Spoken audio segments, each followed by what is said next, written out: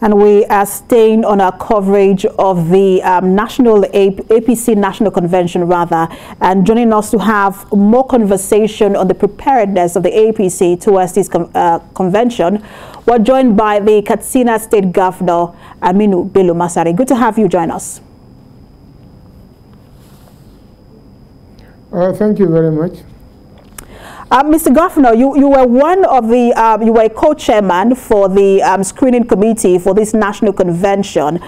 What can you tell us about the preparation or preparedness of your party towards this convention, and how confident are you that the best candidates have emerged, or the best aspirants for these positions have emerged? Well, let me start with the committee that I'm chairing, which is the screening committee. We have so far screened 199 people, and out of them only 7 were disqualified, and 2 did not show up. We followed the Constitution of the Federal Republic of Nigeria, the Constitution of the party, and the guideline issued to us by the party of how to conduct the screening exercise in accordance with the law. And we received 7 petitions which we have dealt with, and we have already submitted our report to the caretaker committee chairman for transmission to the election committee. And we know and we believe, based on the preparations so far made, that tomorrow we are going to have a very peaceful and successful convention, devoid of serious rancor and serious disagreements. But you have to know that in politics, disagreements are natural and normal, and there are mechanisms within the party to resolve all issues of disagreement.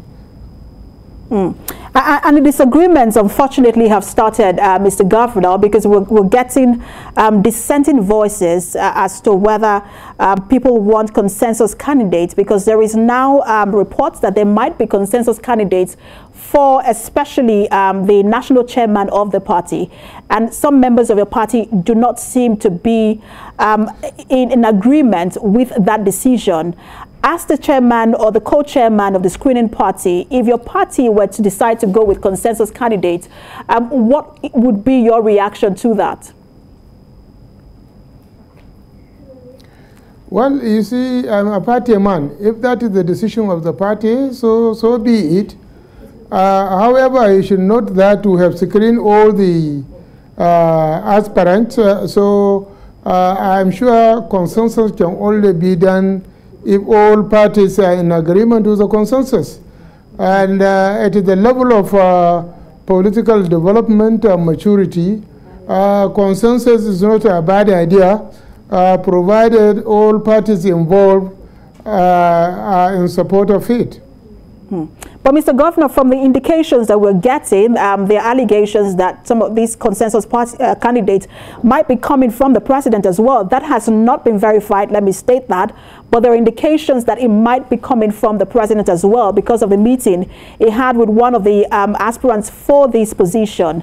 How do you react to that if a section of your party, especially the presidency, decides that he wants a consensus candidate for chairman? I am not aware of that, but leaders of the party are free to make suggestions.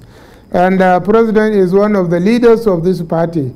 If he suggests another thing, does not mean that thing is more superior than the legal position of the party. So the legality of any arrangement, whether consensus or election, depends on the acceptance by all participating candidates. To watch out for tomorrow, all eyes are on the National Convention. TVC News will be broadcasting it live, so we will see how it plays out. Thank you so much for talking to us, Governor of Katsina State and co-chairman of the National Convention Screening Committee. Thank you very much. Thank you very much, sir.